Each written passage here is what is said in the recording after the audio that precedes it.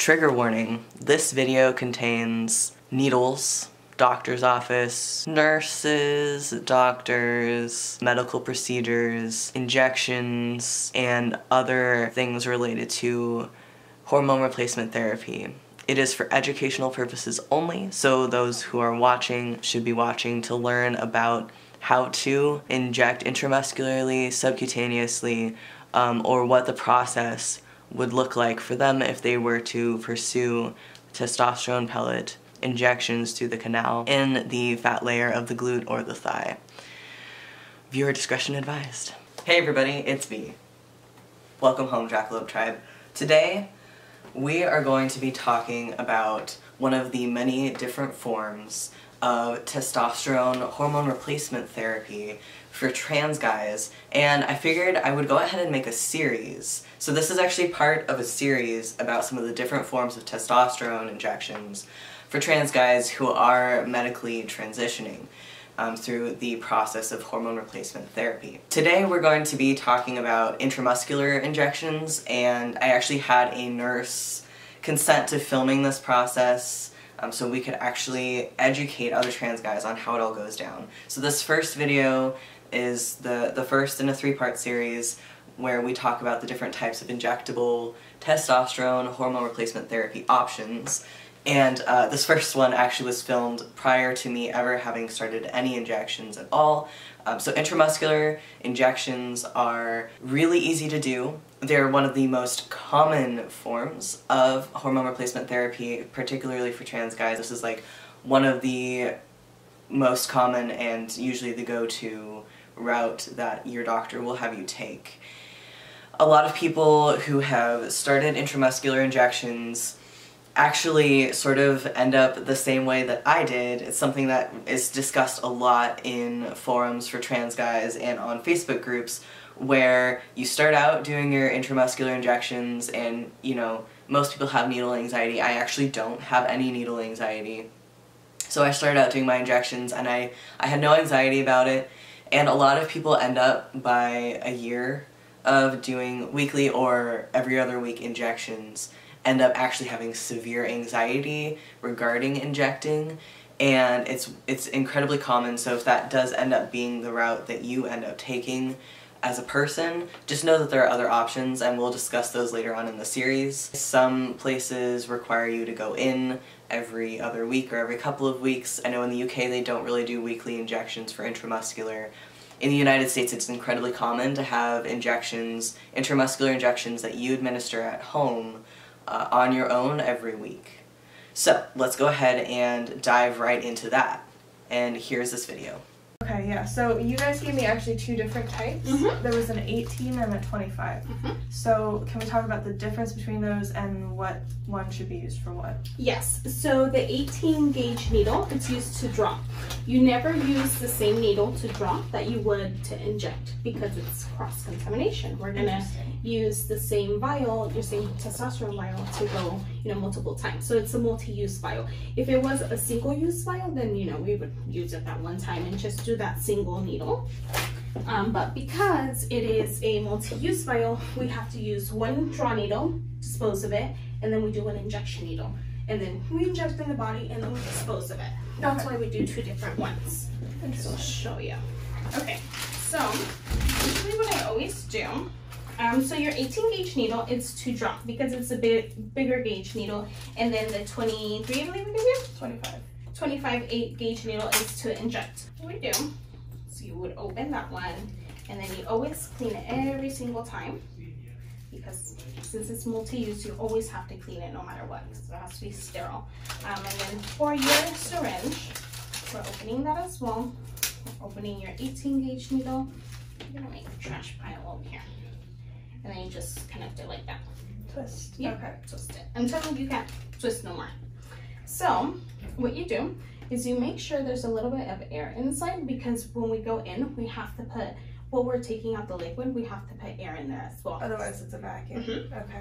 Then it's going to be really hard to pull it out. Right. So the way I do it, I always go down like this, and then I pull it backwards, pull the same liquid or the same air inside, and then I go to whatever I'm going to drop. For you, we're doing half of a milliliter. which would be right about there. And we're looking at this line up here, not that one down there. Yeah, because that's half, that's 1, 1.5, 2, 2.5. Okay. But we would be doing half for you. I always sometimes do a little bit more because of the air bubbles. We have to squeeze it out a little bit. So then I just pull it out like this, and then we cap it. Interesting. Oh, and then you switch the needle. Yeah, so you switch the needle then to your draw needle. And then you flick it. Sometimes you can get a pin as well to take the bubbles out. And then pull it down so it'll be bubbles out. And then you go up. And then all the bubbles out. And then a little bit of the liquid comes out. Okay, gotcha. Yeah. So whenever I inject myself, what I do, I almost kind of hang my leg and you see where the fat is. Okay. Because, where the muscle is, because the fat's going to hang down, right? Right. So lift your leg up a little bit and you see how this is your fat. Right. So then what would happen, relax it now, what you're going to do to yourself, you're going to grab a piece of the muscle and then you're going to inject in. Okay. Are you right or left-handed? Left-handed. Yeah. Okay, so I'm going to explain it a little bit backwards. Okay. You would grab with your non-dominant hand and you inject with your dominant hand. Oh, like forks and knives. Gotcha. Okay. So, is that right? Yeah. Okay. Yeah, because it's the injection, the pressure, it's more so it doesn't hurt. Right. Then we can grab your fat and that's where we inject in. Okay, even though it's an intramuscular. Okay, cool. Okay. So you want to try it? Yep, let's do it. So we're going to pretend first. Remember, you're going to grab a piece of the muscle and then you're going to do I like go straight down. Straight down. Like if you literally would be straight down. Okay. And then what you would do, you would let go of the hand that's holding the muscle and then you would how do I go fast or slow? Does it matter? The faster it is, the less it hurts. Gotcha. So I would just don't think about it and just go in, because if you think about it and you hesitate, it's going to hurt a little bit and you're probably going to bleed a little bit. Right. So so you would grab the muscle, inject it in, and then you let it go with the muscle, and then with your dominant or with your other hand you pull back a little bit. So why? To make sure there's no blood in there. Okay. Because if there's blood, you cannot inject in there. That would mean we're not in the muscle. Right. So you only pull back a tiny bit, Okay. and then you inject it. Gotcha. And you inject with your thumb. Thumb. For everybody who does this, they do it. And then I'm going to stand on that side, so I'm making sure. I don't know. I feel like that's Perfect, yeah. probably, yeah. Yeah. And then you can put it on the chest as well. Okay. And then you just grab a piece of your, so you grab first, then well, stab. you would undo it first. So Okay. I'll do it for you. Just pull it right up. Yep. Okay. Go right over here, okay? Grab. Yep. Okay. Stick it straight down. Yep. How far in do I go? As much as you need. So you can go all the way in because it's not that thick. You can go Okay. halfway in. Oh, okay. Okay, now release with this one. Release. Now pull it back a tiny bit. Tiny bit more. You doing okay? Yep, it's just hard. There you go. You see how there was just air Yep. that came out? That means you're not in the vein or anything. And you Okay. just inject little bit by little, okay? And make sure Really? relaxing your arm as well. That is a little bit burning, painful. yeah. Let Okay. me get you gauze as well, okay? Cool. It's all the way in. I just pull it out. Pull it up, and then you just put the gauze, and then I'm gonna take the needle, okay? Cool. That actually wasn't your face. Cool. Okay. That actually was not bad at all. The pulling back kind of freaked me out a little bit. Not gonna lie. But the rest was good. Okay. So that was like a, what was it? Like a saline solution? Yes, sort of that thing? was saline. So, and also after injections, because, you know, fitness and working out and stuff, is there like a recommended amount of time before doing, like exercising that muscle, or should you exercise it right away? I would do it more on the dominant side. Like whenever we do it on the arms, I always ask the patient which one's your dominant hand, because you're going to move your dominant hand more than you would your non-dominant, right? Mm-hmm. The more you're moving it, the more the actual medication's flowing. So Gotcha. it's easier and you're not going to get as sore. Okay. Good to know. But there is some medication, testosterone is one of them, that's really thick. I kind of compare it like honey, so it's going to burn a little bit, where the sodium, it's a little bit more like water. Right. It's literally water, right? There we go. Oh, wait, put it on first. That would be funny. and then pull it off. And then you want to make sure you have a little bit of air in. Exactly. Ooh, too much air. That's probably good right there. Yeah, right? perfect. And then you turn it upside down. Yeah. Oh wait, you inject it first. Whatever works for you. I do it like that because it's easier to just flip it like that. And then upside down. And you push the air in. Yeah. And then you want to draw to the 1.5, or to the half, the 1.5. You see how you have a little bit of air in it? I would draw a little bit more just because you're gonna get that air out. Gotcha. Probably like that much. There you go. And then okay. And then you can cap it again right here. So an easy way to cap it sometimes too, because we're not really supposed to cap used needles, I would kind of fish it. Fish it? Yes. Okay. So we'll do it like this. So if you your needle's like this, rather than touching it, you kind of like scoop it like that. Okay. And then gotcha. Interesting. So that you don't get things and stuff everywhere. Yeah. I don't know where the cap for this one. Right. Yep, there it is. Okay. And then take this guy. Oh, I want to get this guy out first. I don't think we could recap this one. Okay. But just make sure you clean it off every single time, okay? Okay. All right, and then this just twists off. And I have a sharps disposal at home. And twist that back on. Right? And then you flick it. Yep. And then any little air out, you just push it back in. I feel like I'm seeing bubbles, but I can't really tell. No. It's also like very, very tiny. So you just push it a little bit until it comes out on the top, okay? I don't want to waste it. Right. Testosterone is a little bit thicker. So even when you're injecting yourself, you might feel like, oh my God, this isn't coming out, but it's not that. It's because the needle is a little bit thinner and the medication is thicker. You already cleaned the area, right? I did, but should I do it again? No, because as long as you don't retouch it, then you're good. Yeah. Because you're going to go up here and where you touch is right here. Yeah.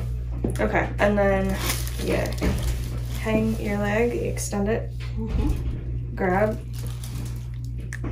and then straight down. This is gonna hurt. Take deep breath when you do it. Okay, and then test it. Perfect. And then just draw it. It's gonna feel like it's not coming out, but trust me, it's coming out. It's just the way it is. It's so thick. It's very thick. Yes. Yeah. You still doing okay? Yep. I have a shaky person, but I'm not making sure. I feel like I'm pushing so hard. I know. When I did it the first time on a patient, I felt like, I'm not doing this right, but I was. It was just that the medication was not coming out as fast. It's supposed to burn, but it doesn't burn yet. I'm sure it will. And you're about done. That's it? Yeah. And then I pull out. Yeah. Boom. Check it out. Am I a man now? Does it count? Oh, and then you stick this. Well, technically, since you put it in your body, you wouldn't really recap it, but since you're doing it at home, you can. Yeah. Yeah. And then I'll just oh yeah, you have a whole thing. That's it. Ta-da! That was actually really easy. I was anticipating it to be like this complicated process. Just starting your new life right now. Legit. How exciting. I'm glad I get to be a part of it. So I hope that that was educational and informative for you. If you like what you saw today and you want to see more, hit that button down below, subscribe, and don't forget to follow me on social media. Really, I just want you to follow my cat on Instagram, and her handle is right here, as well as linked in the description. I want to shout out a super huge thank you to my doctor, Dr. Raj Singh, for allowing us to record this in his office. And I also want to thank his staff for their cooperation. It's really important to me and to the rest of them as well to get this information out there for a lot of people who don't know exactly how to do injections or who may be anxious about what to expect when they're about to start hormone replacement therapy. So thank you very much. What type of hormone replacement therapy are you on, or would you prefer? Go ahead and leave a comment below. I hope you're having a good day. I know that's kind of been like ridiculous this whole year. The world seems like it's about to start opening up again, which is really nice. Alright, peace out. I know I'm not gonna like wake up tomorrow and suddenly have my voice drop, but like, could you imagine? So you know, it worked really fast. Right? You're gonna wake up with a mustache. Everybody's like, oh, your facial hair, but my family's notoriously hairless, so like it's probably not gonna happen. Well, thank you very much. Of course. Thank you for Super allowing nice me to meet teach you. Yeah. So we'll put all this back in, okay? Yeah. Bye. Like and subscribe. Oh yeah, I should probably do that, huh? Alright, if you like what you saw today and you want to see more, hit that button down below, subscribe, become a member of the Jackalope Tribe and earn your antlers, and don't forget to follow me on Twitter, Tumblr, and Instagram. I'll see you guys later.